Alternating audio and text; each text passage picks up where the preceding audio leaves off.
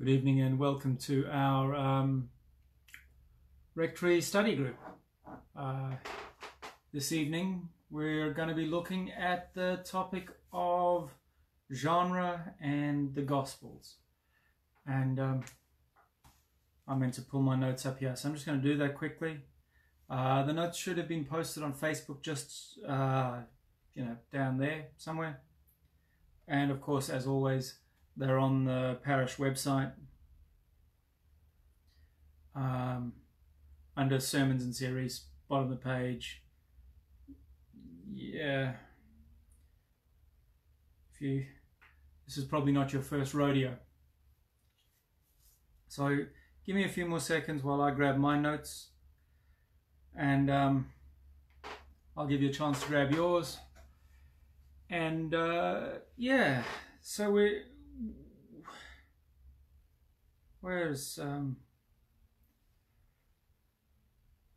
okay, there we go. I can work the technology. Don't panic about me.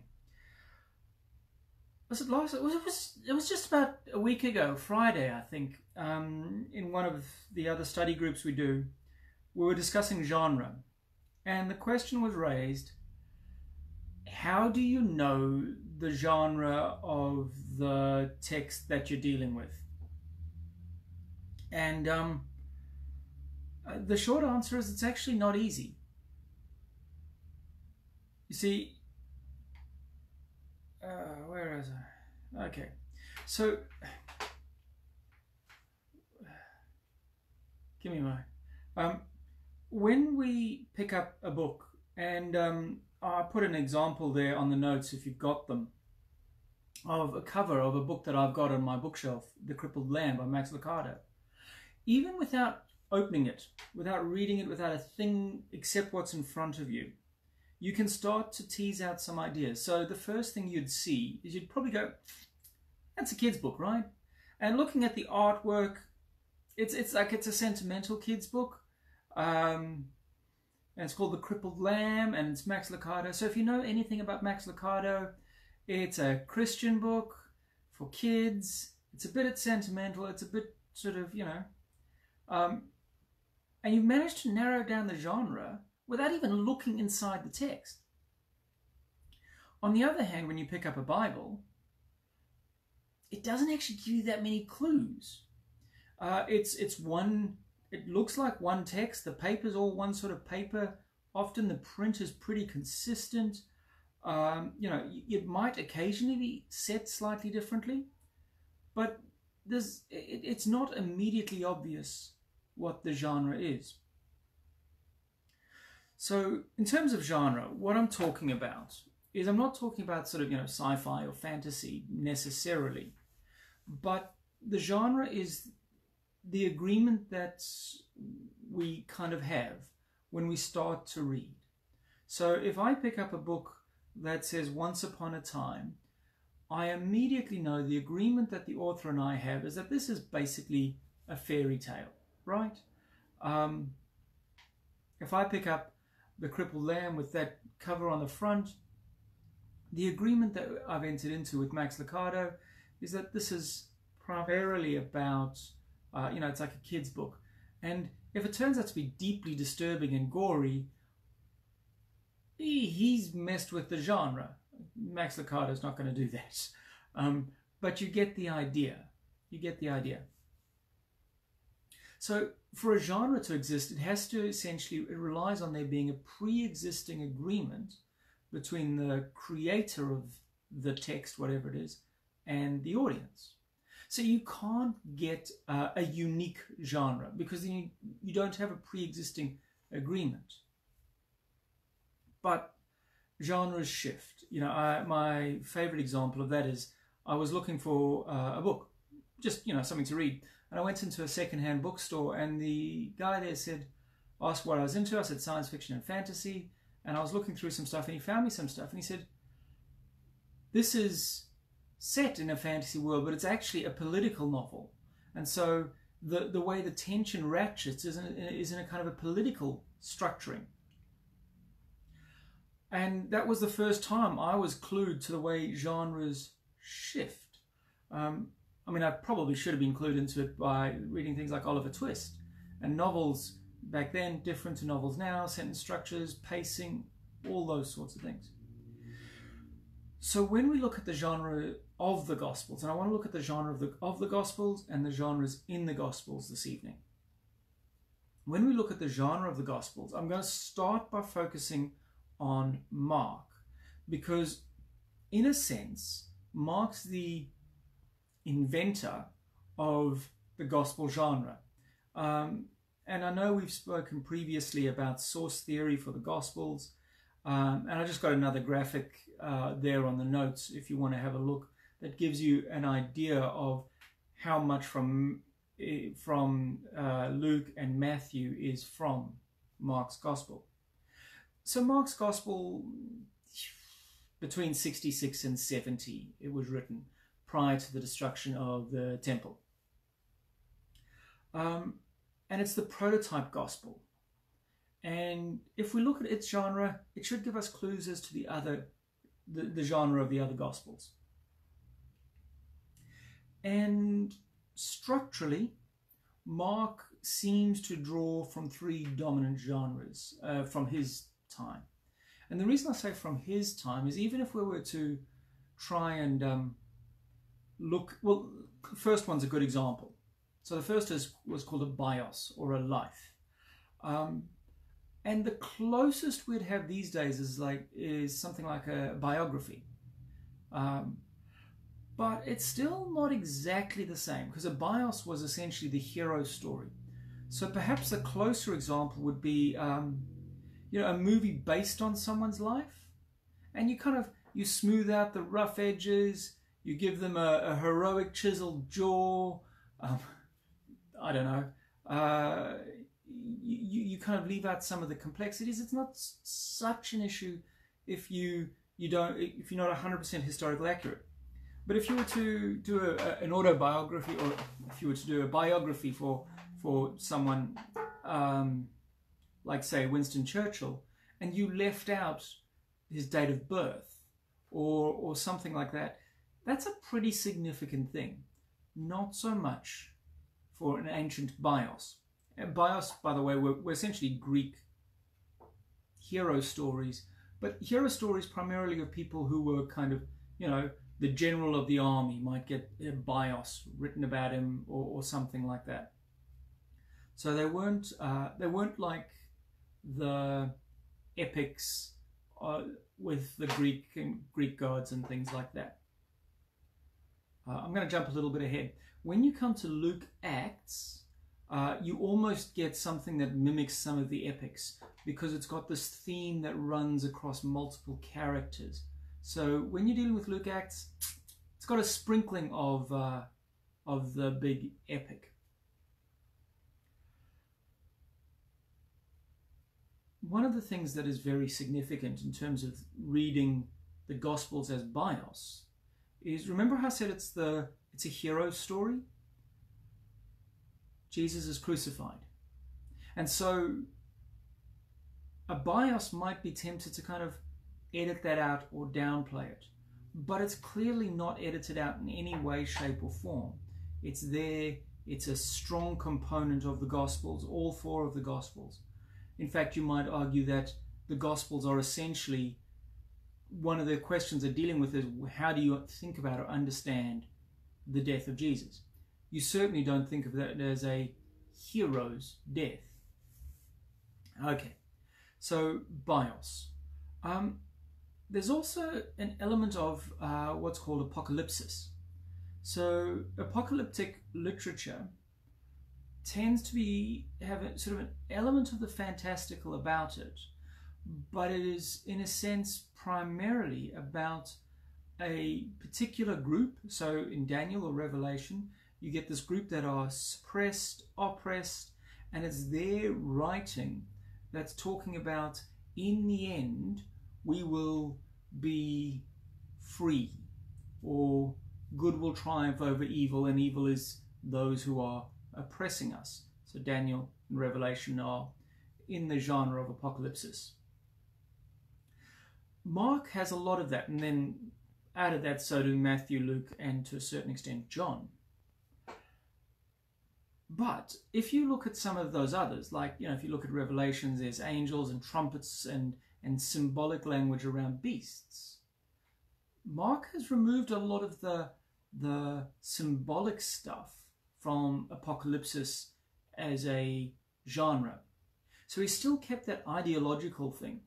And a really kind of good example of that is if you look at the beginning, the description of a gospel.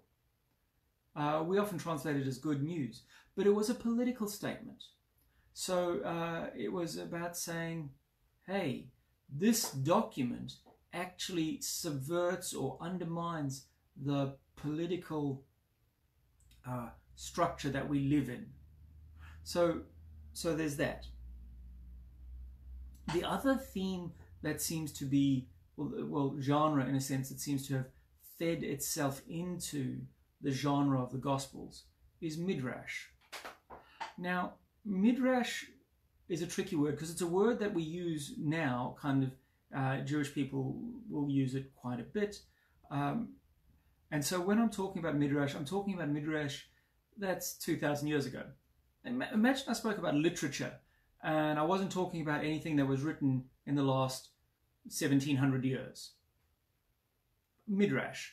If it's been written in the last 18, 1900 years, it doesn't count as an influence here.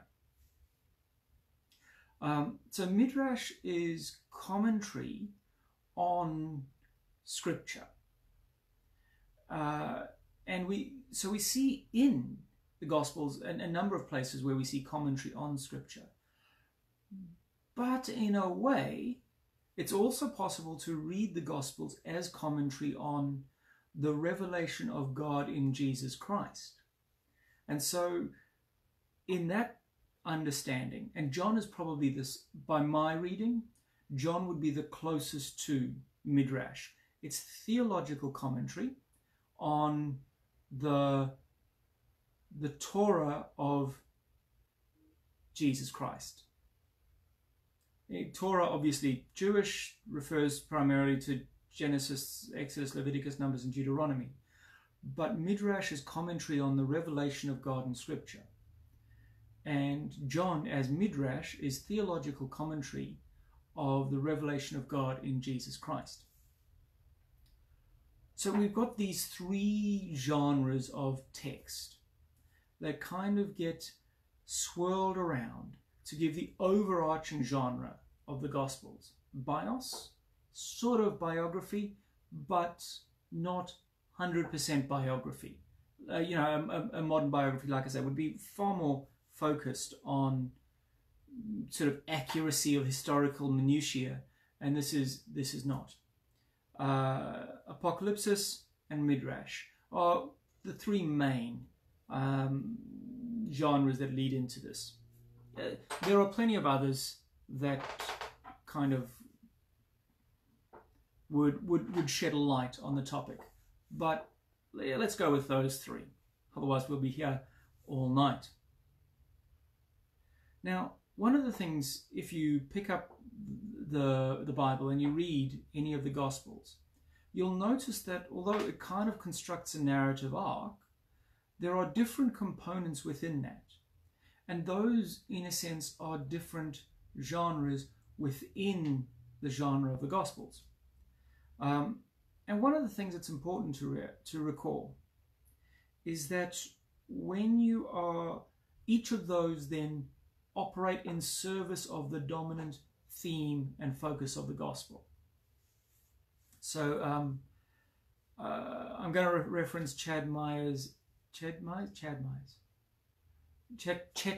think it is, book, Binding the Strong Man.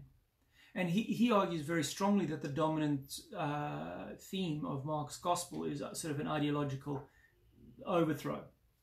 And each of the subgenres, the miracles, all the rest of it, all kind of reflect a different way of approaching that.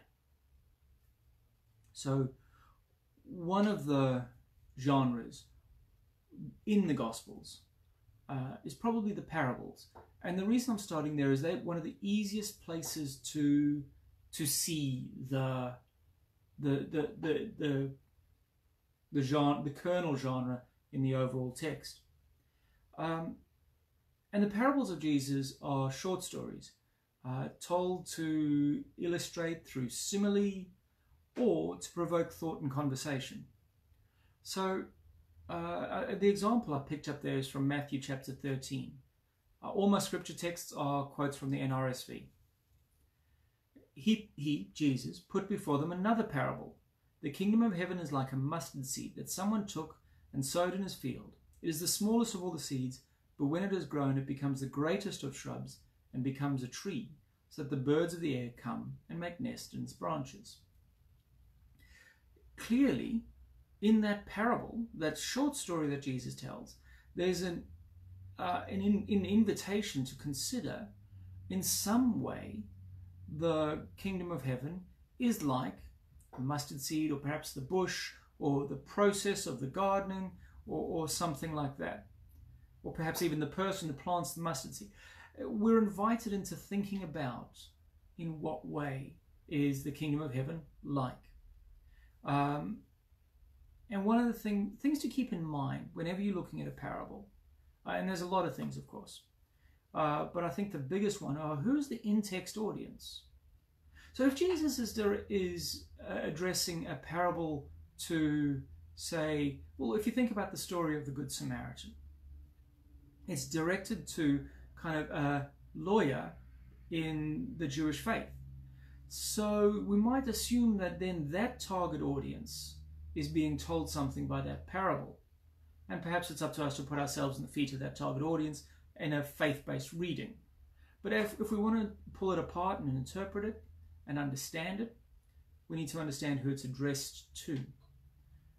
We also need to think about the community that remembered it and those sorts of things. It's important also that we remember the cultural background of Jesus and his audience. Jesus was a Jewish rabbi. So he's using Jewish symbolism, he's using Jewish, and when I say Jewish, I'm talking about Jewish from 2,000 years ago, once again. And he's using symbolism from around the Mediterranean, where he lives, those sorts of things. One of my favorite scholars that I've recently been reading a bit more of is Amy Jill Levine.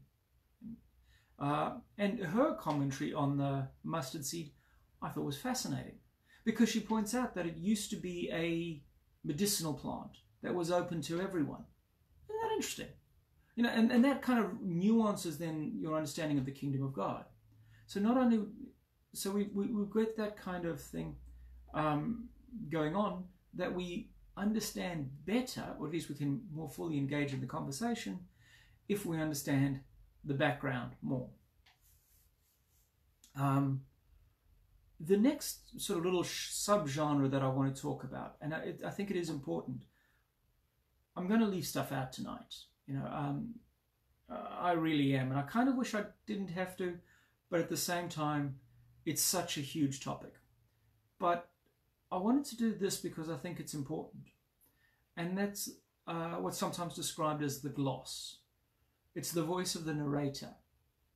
And it's important to note that the narrator actually shapes a lot of the interpretive lens for each section. And I've got a little example there from John chapter 19. So this is just before, Jesus' clothes are being separated. And the soldiers say, let us not tear it, so this is his cloak, but cast lots for it to see who will get it. This was to fulfill what the scripture says. They divided my clothes among themselves, and for my clothing they cast lots. You see, the gloss, the narrator's voice, cues us that we are supposed to interpret this act as being fulfilling or overflowing of a scriptural, by scriptural, obviously Old Testament, what we would consider Old Testament promise. So that little gloss, it's important to just be aware that it's there. And we can extend that in a sense to thinking about the voice of the editor in terms of linking parables together. So why do these four parables get linked together? And we're invited into doing so as a sort of, as a common theme, But perhaps we should just be aware that we're not obliged to read it that way. So the parables, that's just to be aware that there is an editor's voice that we're getting. In the Gospels, we also get essentially direct teaching. And probably the most famous example of that would be, I would suggest, what's called the Sermon on the Mount or the Sermon on the Plain. Now, there's a little interesting side note. Does the geography matter? I would suggest the answer to that question is yes. And that's a sub-theme within each, how they nuance it. But it's, how they nuance it is a theme within, within the individual Gospels. So maybe that's a topic for yet another night. Where was I? So teaching. We get a big chunk of teaching, and this is sometimes a collection of Jesus' sayings, or I would suggest that the sort of the Beatitudes was something that Jesus probably repeated more than once, but it became the core teaching for the early Jesus movement. And that then it carries with it a different way of interpreting than does, say, the parables. And it's important to be aware that it is different. I wanted to then keep going into so poetry and hymnody. We often don't see it when we look at the Gospels and when we look at the text, but they're full of poetry and hymns and those sorts of things. So John's Gospel has probably the most the most famous example, I'll say, in John's Gospel is what's called the Logos hymn. It's the very beginning of John's Gospel, which is a hymn that deliberately references the Genesis story and kind of tells us that because this hymn would have been familiar, that the Gospel came from a context, a worshipping context, where perhaps people sang that hymn. We don't have the music notes now, but it tells us a little bit about the audience, but it's also important that we understand that it's a hymn, and so it carries with it a different way of interpreting. So just like we don't interpret hymns now as being, they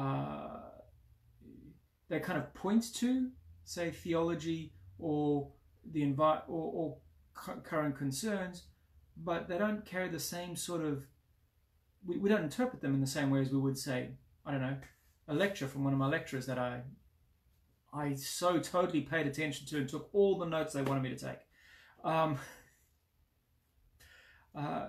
There's also the Magnificat, which is in Luke's Gospel. And so they tell us a little bit about the context. But they also tell it of the worshiping audience. But they also remind us that the focus of the hymn, Jesus, is worthy to be sung to be praised. That's a really important sort of thing to have in there, is the Gospels were helping people. One of their main themes was to sort of understand the importance of Jesus.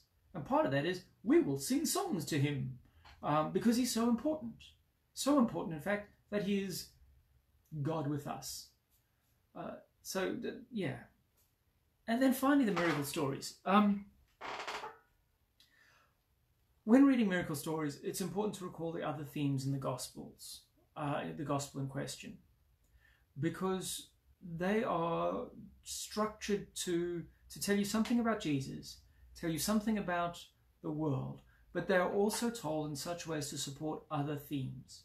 For example, miracles in Mark's Gospel often work to illustrate the apocalyptic nature of Jesus and how Jesus is going to come into conflict with the forces of the world. And so the miracles guide you to that. So they show a person who heals, but they also support the apocalyptic nature. nature. In John's Gospel, the miracles are understood as signs, so they point to something, to the theological understanding of the person of Jesus, for example. So when you're dealing with genre in the Gospels, it is important to kind of keep an eye open for that sort of step back reading. Part of it is just remembering that it's not a genre that we really come across in other parts of our lives. We don't get these texts in other areas, and so we just need to be aware that when we're reading them, we're reading a genre that we've got to put a bit of work into. And sometimes the work is just go and read all the other people's commentaries, read commentaries from other people, look at the historical background, look at the audience, think about how is this written, what is that trying to communicate. And so hopefully that is a useful sort of set of places where we come across genres and genre in the Gospels. Oh, I think that's everything that I wanted to say for tonight. I'm going to see if there's any questions. If you have any questions or anything like that, throw them up there or send them out. I've tried to put links in the notes so you can see where you can do further study and go from there yourselves. Let's see if there are any questions or anything like that.